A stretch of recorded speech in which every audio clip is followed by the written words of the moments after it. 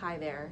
In this video, I'm going to be doing printmaking with rubber stamps, and the project that I'm going to be creating is a hand-printed bandana, but you can print on all different surfaces. So I'll be showing you how to create your own hand-carved stamp. So we'll transfer design onto rubber, carve it, and then print with it. And along with that, I'll be giving a few tips on how you can dye fabric with some ingredients from your kitchen. So let's get started. Here's what you'll need for this project. Fabric printing ink, black ink that comes with your Speedy Carve kit, a handle for 3 blades, a pencil, your Speedy Carve block, some tracing paper, a printing plate, and a brayer. Additionally, you'll need some bandanas to print on. You can also print on paper, including gift wrap or stationery and envelopes. Other helpful items are a template for different designs, a small cutting mat, bone folder, and craft knife. To load your blade into the handle, you're going to unscrew this part here so this opening loosens up, and then you are going to slide the rounded, not sharp end in till it stops, and then tighten. So these blades are very sharp, so it's important to keep safety in mind. Always carve away from your body and not towards yourself. When you're holding the block with your hands, just make sure your fingers are not in the path of the blade as you're carving, so put them to the side. That seems like a no-brainer, but it's easy to get really focused and kind of forget where your hands are, so always make sure they're not in the path of the blade. The other thing is the angle with which you're carving. You don't want to gouge into the rubber at a sharp angle. You want to kind of be skimming the surface. And so this will not only help with smooth cuts, but will prevent you from kind of getting snagged on the rubber and perhaps slipping and then potentially cutting yourself. When it comes to artwork for your stamp, there's a lot of different things you can do. You can do something more geometric, or you can do something organic. It's really up to you. You can freestyle draw something, or if you're more comfortable, you can trace from the template provided. See the link in the description of the video to download this PDF. If you're new to stamp carving, it can be helpful to start with something that's a little bit simpler before you get more elaborate. You will be able to fit multiple stamps on this block if you're staying kind of small to medium, so you can play with different things. One thing to keep in mind as you're drawing or tracing your design is any line that you carve out. So for example, with this one here, these lines I carved out, that's going to be where the fabric or material underneath shows through.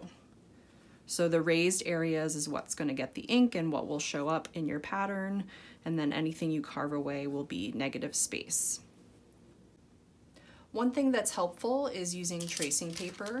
You can draw your design on here and then transfer it to the block, or you can trace something from a template and then transfer it onto the block. So I'm going to choose this design here and simply trace with a pencil.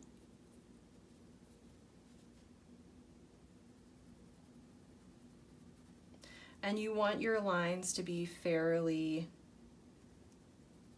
heavy so that it transfers well.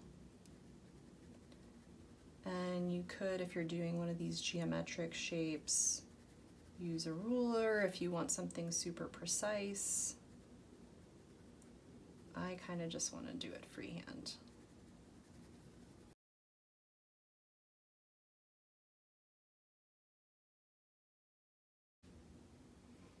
Okay, once you have your design on the tracing paper, then you can go ahead and transfer it onto your block. So you're going to flip this upside down so that the pencil graphite is face down. that's important to keep in mind if you're drawing something that has a right or wrong direction to it or doing words. Know that you're gonna have to kind of flip it over and it will be reversed. So I'm just gonna lay this on my block, and I'm gonna leave maybe a 1/4 inch border so that I'm not going all the way to the edge of the rubber. And so next you wanna burnish that on there. You can simply use your fingernails, but if you have a bone folder tool, that's really helpful. So you just kind of press down and burnish that surface so that it will transfer the graphite to the rubber block. And I like to hold it down and peel up a corner and peek to see if it's transferred. So that looks pretty good. So now it's ready to carve. So before I start carving, I'm gonna actually cut around my design so I have a smaller piece to work with. And I am gonna use a ruler for this because I just like a clean border. I'm leaving about a 1/4 inch. And I'm just, I'm not actually cutting, you can cut all the way through with this, or you can even score it and then kind of pull it apart. So that's not quite all the way through, but the block splits pretty easily. So I'll show you that. Again, watching your fingers, making sure you don't cut yourself.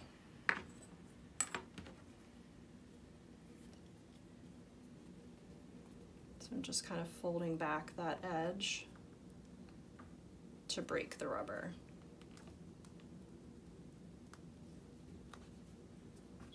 All right.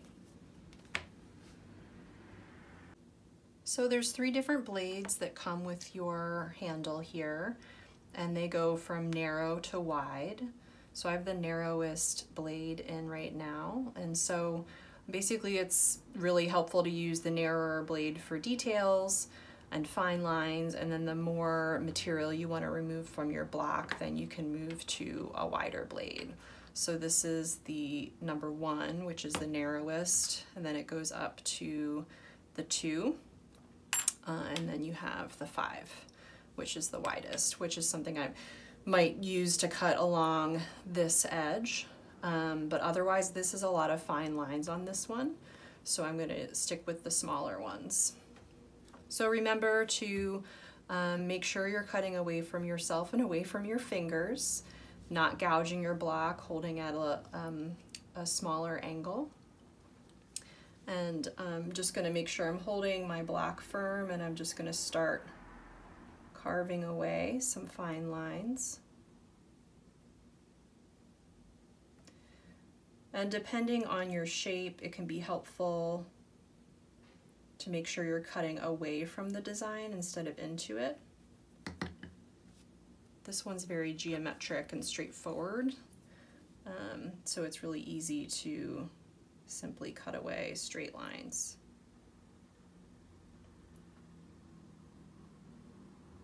So I'm sort of creating outlines to work with, and then I can carve out from there.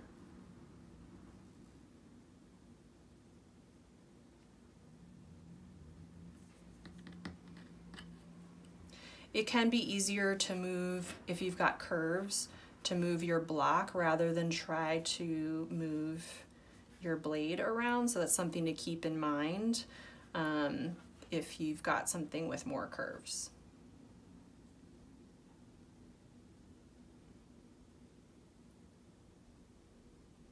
And so you can see this is very fine, so I could even go up one more blade to get deeper cuts or wider cuts. So I've got my outline. So I think I am going to go ahead and switch up one.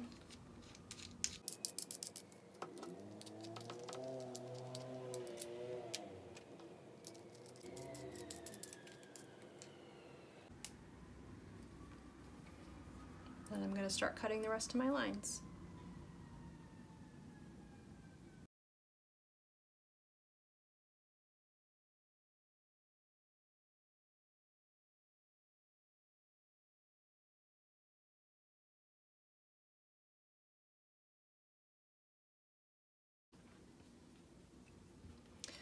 Now I've got some interior lines here, so I want to be careful as I'm cutting to not go too far so I don't disrupt some of these lines here.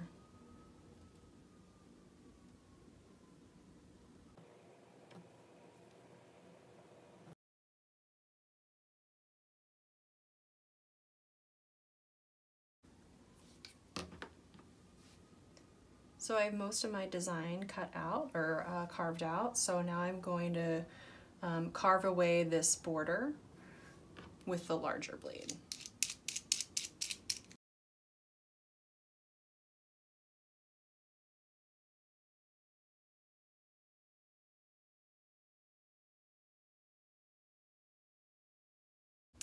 So now I'm just going to go through and kind of cut or carve out some of these ridges to try to get this as smooth as possible so they don't pick up any ink.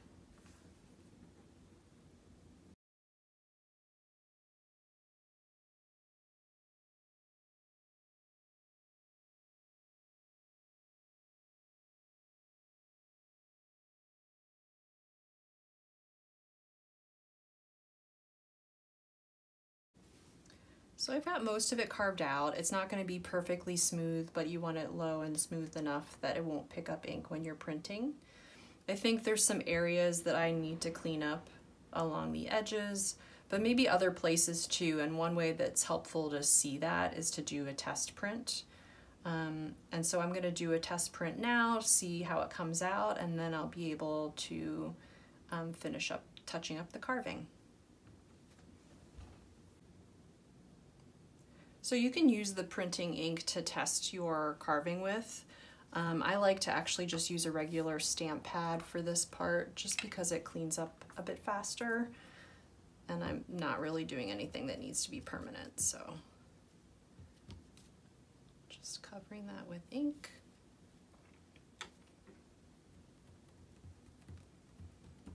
Get a little on my fingers there.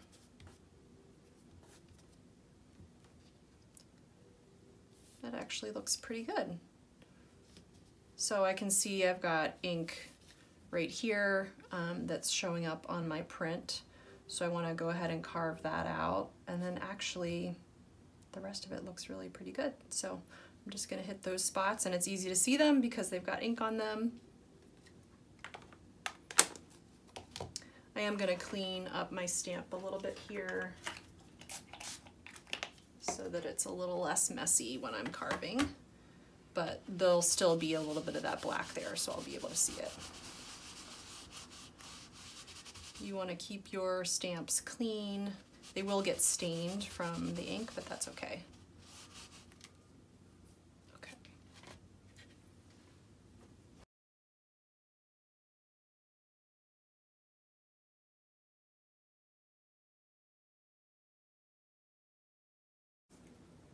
Okay, I'm gonna test that again.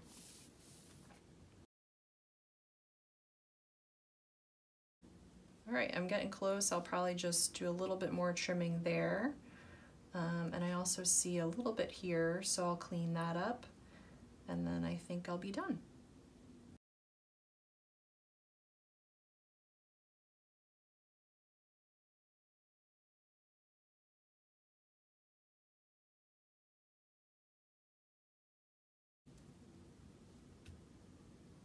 Looks good. So one thing I've decided I want to do is actually trim the edges a little bit more. And that will help me when I'm trying to line this up and create a pattern. When I have it flipped upside down, it will help me see the shape a little bit better. So I'm going to go ahead and actually freehand this just to get that cropped in a little tighter.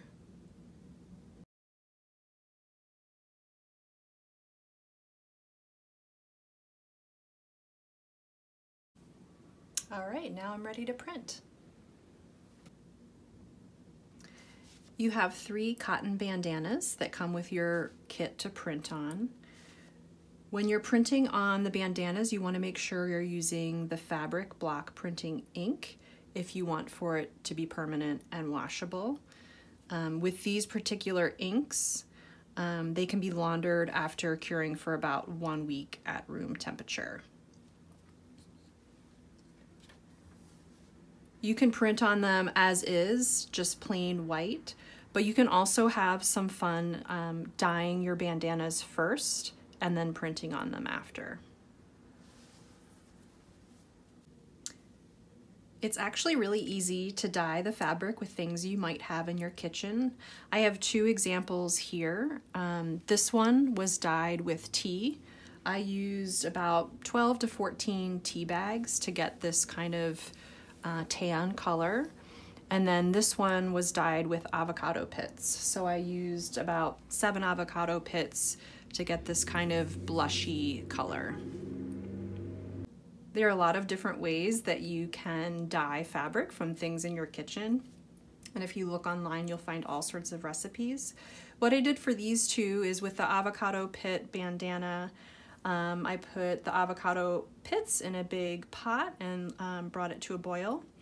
Then I reduced it to a simmer and left the pits in there simmering for maybe 30 minutes before turning off the heat, removing the pits, and then dropping in the fabric, which I let sit overnight. And then for this one, I brought the water to a boil with the tea bags in there, let it steep till it was a nice dark color, removed the tea bags, and again let this soak overnight.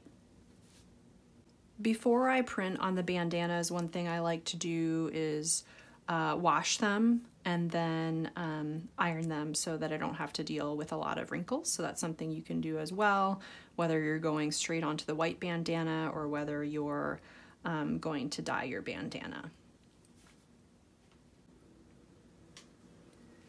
You can also print on stationery or gift wrap. So you can find a solid roll of gift wrap in a color that you like and then print on those sheets. Or you could select cards and envelopes from the Paper Source paper bar and create your own stationery. So now it's time to start printing. So you'll need your material to print on, your carved stamp, a brayer to spread the ink, and again, make sure that you have the fabric ink to print on fabric with. This can also work on paper, but you just don't want to use paper ink on fabric if you want it to be permanent. And then you'll need an inking plate to spread the ink on. These come with a very thin layer of plastic on each side, so you'll want to peel that off first before using it. It helps to have some fingernails here. There we go. And then I also have a rag. You know, sometimes it can be messy and you get ink on your fingers and you don't want that to get on the wrong thing. So just something to blot your fingers. And then one thing worth noting is the ink can bleed through the fabric as you're printing. So I've put something to protect my surface underneath the fabric. So you may want to do the same unless you want to print on your table. So I did iron my bandana ahead of time, but one thing I did was actually create 2 crisscross creases in the center so that I could start there in the center and work my way out with my pattern. You don't have to approach it that way, but sometimes if you start, say, in one corner and work your way along the edge, if you're doing a geometric pattern like I am, you might kind of struggle to center things. So that's an approach I'm taking with this. I've definitely done it different ways, but just a little tip to center things. The other thing to make note of is there is a front and a back to these bandanas. So take a look for the side with the tag and the seam where the edge looks like this, and that should be the back side. Okay, so time to start printing. I'm going to start by adding some ink to my inking plate. It's better to start with a little bit than a lot. You can always add, but you can't take away so easily. So I'm just doing a little spot of ink, and then I'm going to use my brayer to kind of spread it around. And I want to go in all directions here and get an even layer. And you notice I'm kind of dropping the brayer down, rolling and picking up again so that I don't just gets stuck on the same spot on the brayer. You want the ink to be going all the way around.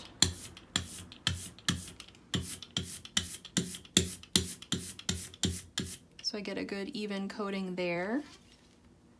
And then I'm going to roll it on my stamp.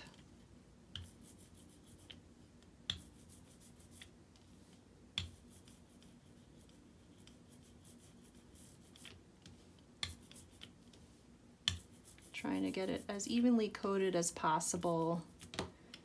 Part of the charm of a hand-printed object or piece of fabric is just the little variations that you see. So don't worry too much about perfection, but I do try to avoid getting ink along these edges here to get as clean a print as possible.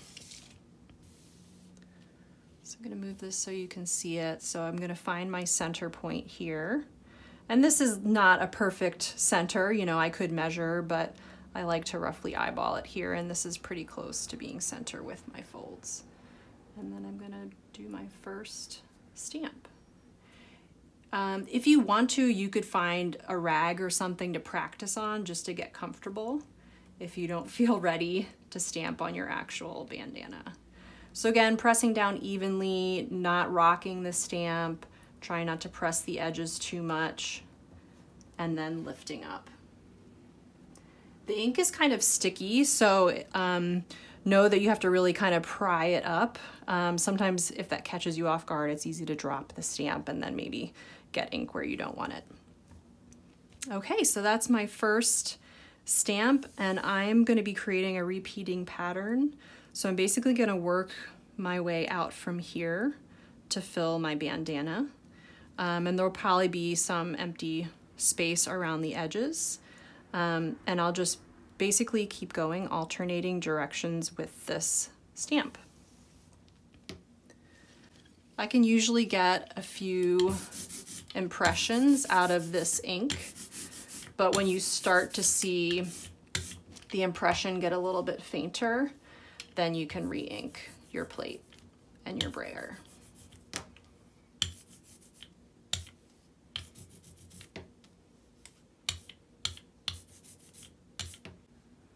All right, now for lining up this next one, I'm just using the outline of my stamp to help guide me to kind of line it up with the first impression.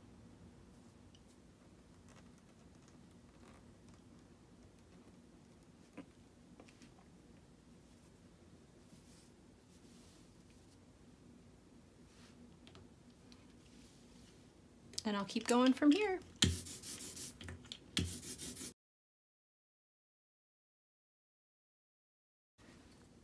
So I've done 4 impressions, and I'm going to add just a little bit more ink because I can tell it's starting to fade.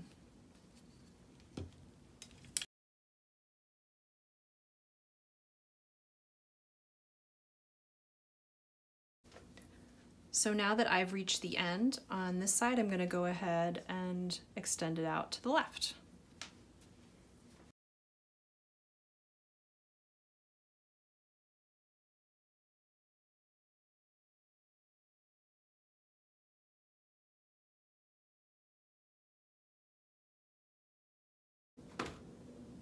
So now that I have one full row along the center, I can use this as my guide to start adding more rows above and below.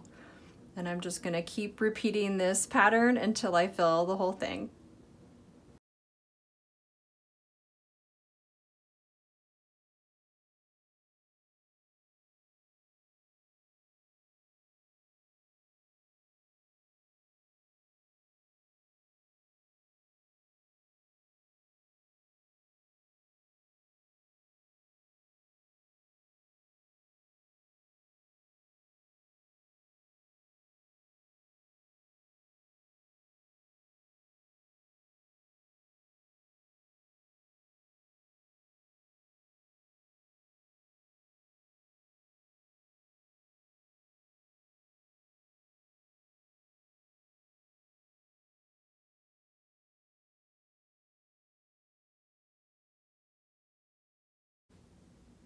So once you're done using all of your tools, be sure to clean them as soon as possible And I often use liquid soap and water, or just soap and water to clean them up.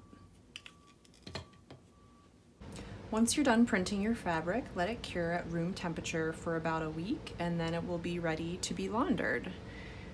In addition to wearing your bandana, you can also gift wrap with it. So I'm going to show you a way that you can do that. Start by flipping this over, right side down. And I have it lined up so a corner is pointing at me. And I'm going to find the center, and I'm going to go ahead and put my box in the middle, and my box is right side up. I'm going to take one corner and pull it across and over the edge, and then I'm going to pull the other corner towards me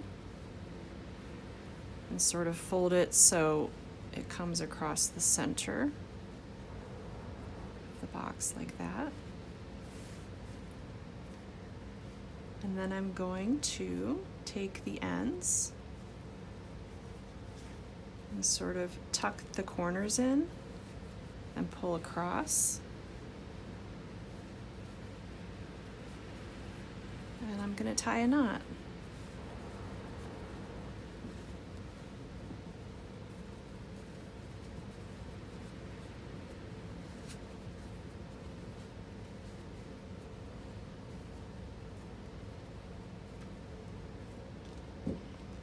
And there you have it.